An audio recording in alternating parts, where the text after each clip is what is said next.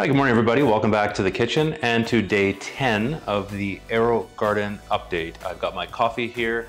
Gonna check in on what's happening with the AeroGarden, but also answer a question. I did have a comment from a viewer of the channel asking why does the AeroGarden have different color lights? So if we'll show it on the camera, you'll notice that the LED lights in the top of the light panel on the AeroGarden there's mostly white, but there is also blue, and there's some red lights, LED lights on there as well. So the question I had was, why are there different color lights? And I had to do a bit of research for this because I'm a cook. I do YouTube videos. I'm not a gardener. This is the first thing I've ever grown inside. So I had to do a bit of research. I did find some on the internet on why there is different color LED lights. This takes me back to science class in high school, learning about this stuff. So basically, red and blue lights in colors what are better for your plants. So plants need all the spectrum of lights. So think of it as when you see a rainbow, there's all the different colors. So light isn't just white, there's different colors of light in the spectrum.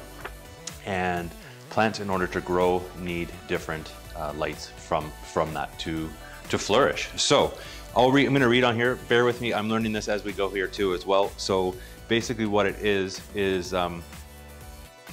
there's no best color or light for your grow lights. That's why there's a mix. So they kind of need everything. So basically what it is, there is three major colors that your plants use is red, blue, and green. Plants don't absorb much green light because that's what gets reflected, and that's why we see plants as being leaves as being green. So that's kind of interesting. I did not know that. So that being is basically the reason their leaves don't look to us either like blue or red, mean they're absorbing that light into the leaves for nutrients. Kind of interesting. So effects on the blue light for the plants is related to chlorophyll production. So if plants receive lots of blue lights, they'll have strong, healthy stems and leaves, and that goes down into the roots because that's what helps it grow. So that's why the light is blue makes them a stronger plant. Now the red light is responsible for making the plants flower and produce fruit. So the red lights that are on there, it's essential for the plants to grow, to help them produce, to make fruit.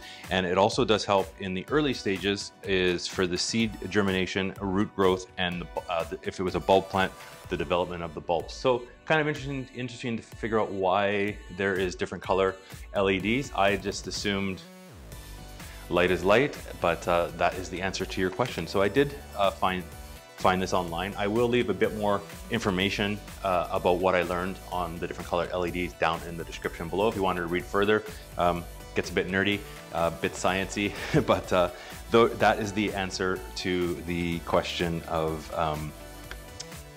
why there's different color lights. Now, the reason there is different color lights as well too, because this is growing inside, so it's not getting what you would have as normal light. Now, even I guess what I learned from reading this is even plants that are next to a window, the windows may actually filter out some certain spectrum of light that the plants need. So if you have, for example, and the one example that I did find is Christmas cactus. So if everybody has like a Christmas cactus at home, where it normally will bloom in around Christmas time, the blooms will come out in December time. And this answers my question why a lot of times mine has never bloomed is if it's not flowering, it's probably it's lacking red light. So actually what I'm gonna try and do is get another LED panel for my Christmas cactus just to see if that actually works, if we can get the full spectrum of light. So it's obviously not getting enough through the windows to be able to blossom. So kind of interesting. I will post more of that information down in the description below and you can give it a read, and hopefully that answers the question on why the lights are a different color. We'll show them when I do the update here. There's mostly white in the LED panel, but there's a few red on each side and there's a couple of blue LEDs as well in the AeroGarden. So let's get into the update. This is update day number 10.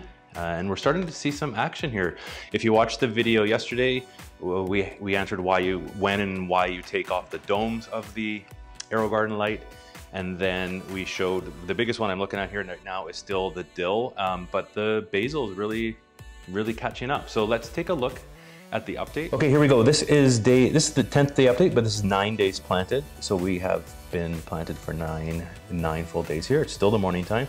And we have 5 more days before we have to put in the liquid plant food into the AeroGarden. And we've got, let's just show what we've got here. So yesterday we took off the dill in the back. That's on the back there. And you can see it's actually come up a bit more. We've got like three sprouts coming up from the dill. So that one's really showing some action. And I've got some, I don't want to lift this up because I've got the condensation coming up isn't nice in there, but we've got this is the Thai basil, and it's popped up past the paper there of the cover on the seed pod. So that one is really coming up. And then in the back, we've got the Genovese basil, and that's popped up as well. So we've got some good action going here. We'll start to see, I think within the next probably 4 or 5 days, we'll probably have to take the domes off of the basil because those seem to be coming up pretty good. And nothing yet on the mint. We haven't seen much action. That's supposed to be 6 to 10 days. So we're right in the mark, but I haven't seen anything happening from the mint yet. So we'll see if that actually, maybe that one's not gonna be the one that doesn't sprout. And then we've got, this one is thyme at the front here, and I can just start to now see the tiny green of the thyme. I'll take that off so we can see it's a bit dark in there. I think in a couple days we'll see that a bit better. And then the last one is curly parsley, but that still doesn't sprout until 21, 28 days. And obviously we're still a far way off. Now I am gonna try and show you the different lights. Now it might get, the only thing is it might get a bit bright for the camera.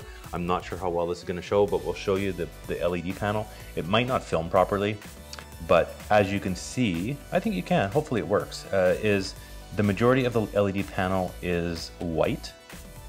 And then in the middle part, on each side, there's 3 red LEDs and 1 blue LED. And those are the different colors of the AeroGarden LED panel. Hopefully that shows up in the camera. It might get kind of weird when after we upload it to YouTube. So there we go. That is the update, day 9 of growing of the AeroGarden. We'll go back for our sign off.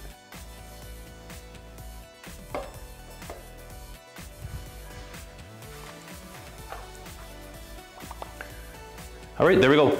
Day 10 update, AeroGarden, 9 days of growing. The reason the AeroGarden says 9 and not 10, even though this is 10 update, the first day was the unboxing. If you are new to the channel, we have this whole series. I've been updating the AeroGarden every day, so you can go back. I will leave a link to the playlist at the end of this video, but you can check out the playlist. It goes from day 1 of the unboxing and setup all the way up to today, so you can see the progress of what's happening.